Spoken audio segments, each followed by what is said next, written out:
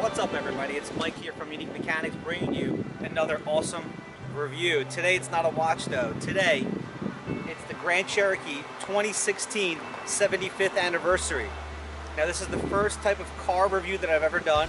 As you guys know, my channel is primarily watches. Today we're reviewing this bad boy right here.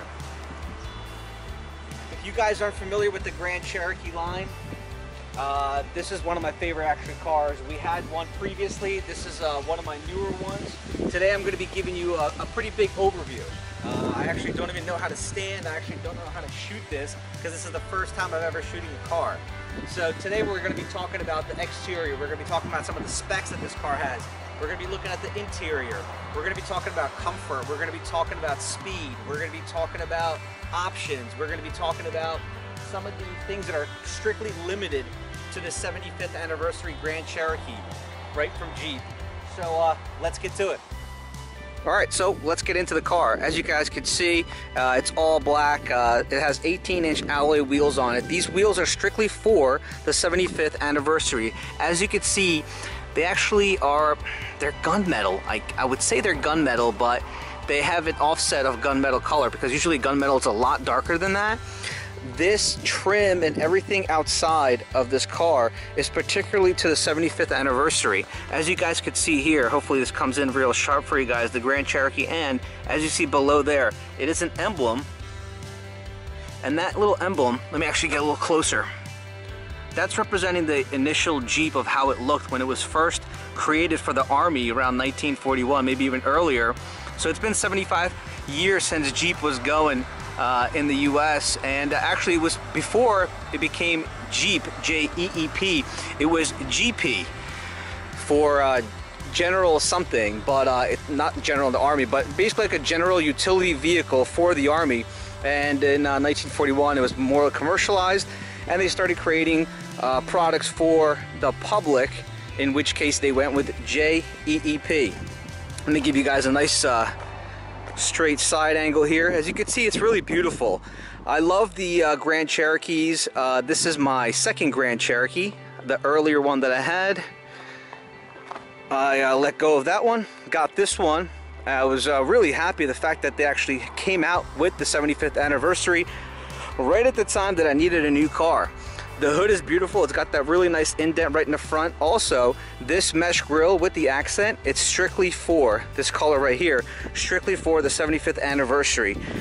As you can see right in the front, we have two tow hooks, which is cool. Got some fog lamps. The one thing that I am upset on this car, with the way that I went about it, it does not have the LED daytime running lights. Those on this car would look beautiful. Maybe at some point in time, I will go ahead and get it modified for myself.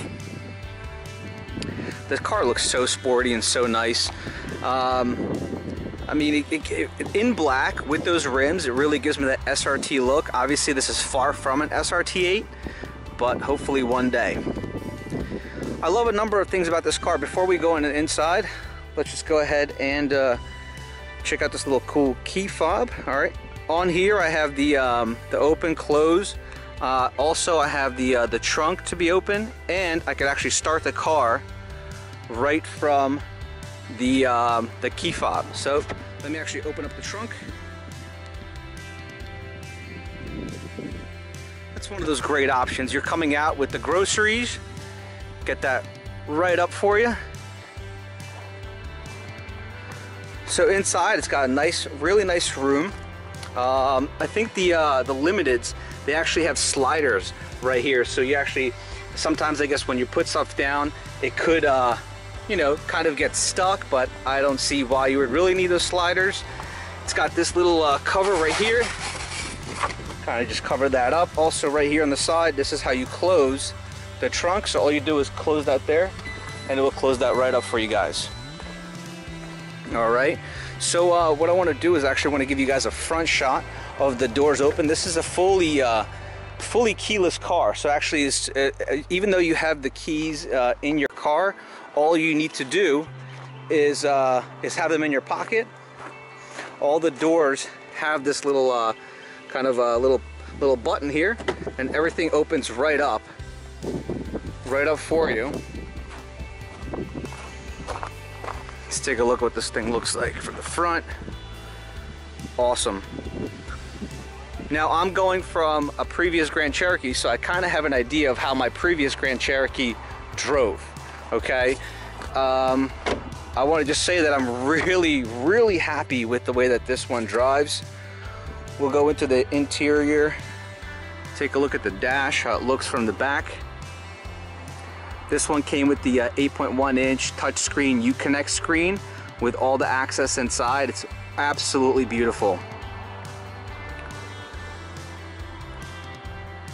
Also guys, during the video, if you guys have any questions for me on what I think about the car or any questions regarding the car, please feel free to comment down below.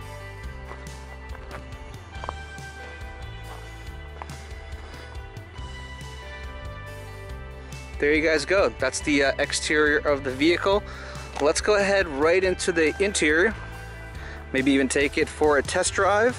Show you guys how this V6 3.7 liter engine roars. It's really nice and Tiptronic, as well as in sport mode, has quite a few modes. So let's go ahead and do that. Let me just actually show you one little bit of the backside here. It's fantastic.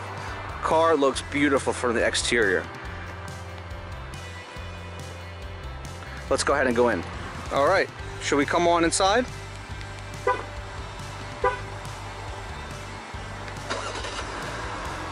Nice little auto start for you guys. Also, an interesting function is that you actually cannot get inside the car if you don't have the key fob out. If it's in your pocket, it's a little harder to do.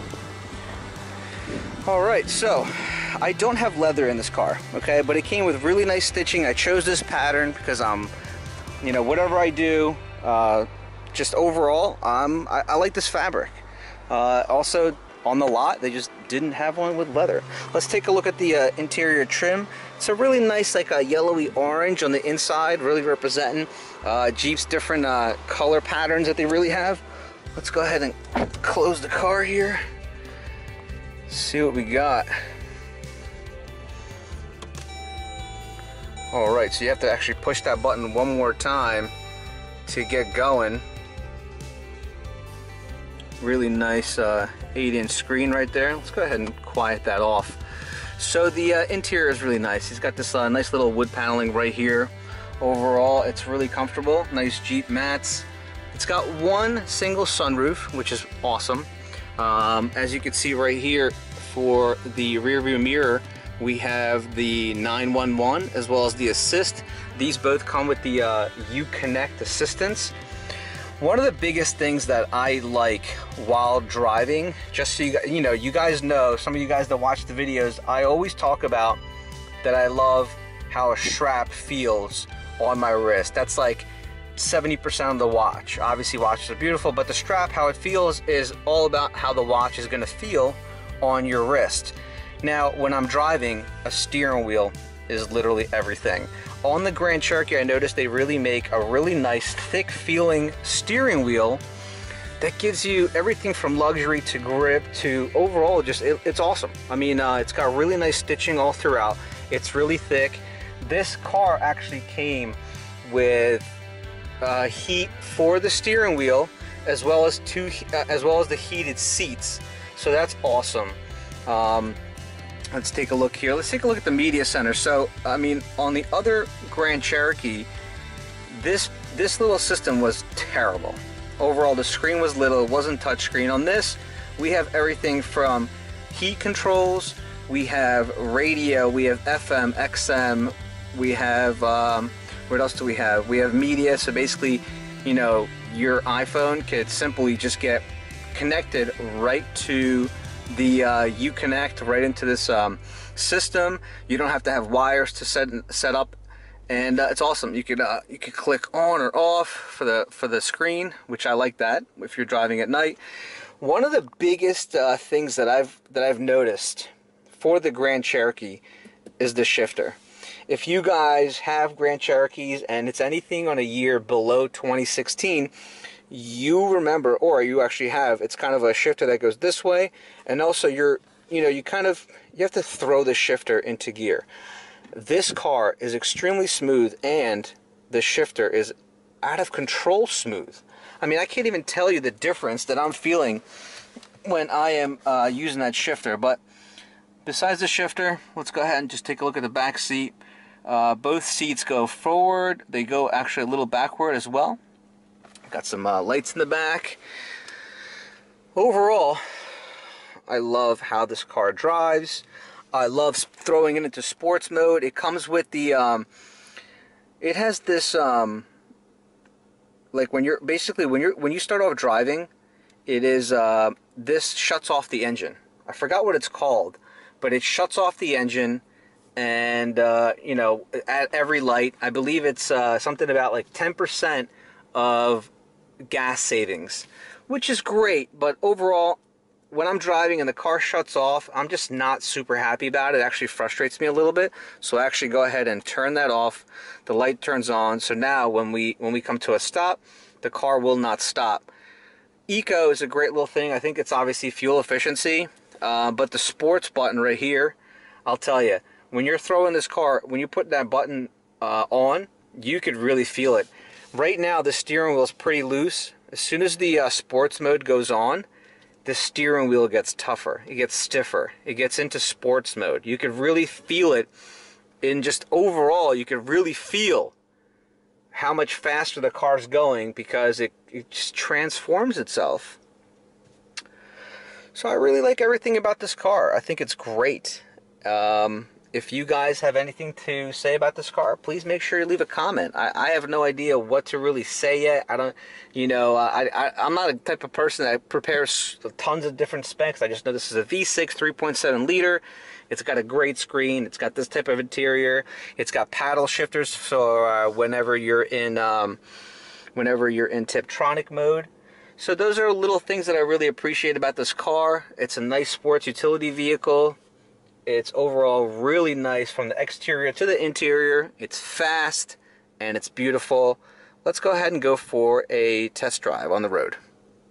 Alright guys, so I'm gonna tell you guys how I feel about this car on a test drive. We're gonna give it some speed. We're gonna talk about comfort. Overall, this car is really comfortable. Everything from the steering wheel, as I mentioned to you guys, as well as the shifter.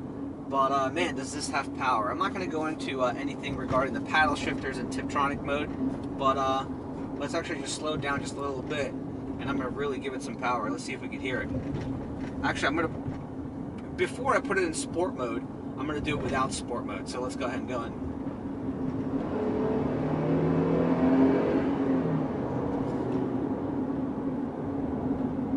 It's pretty good. Sounds good. Feels great.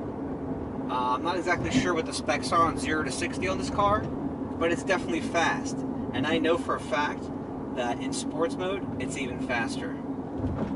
Let's wait till this car actually moves out of the way, and we'll go ahead and go into sports mode real quick. Let me just turn it on, and here we go.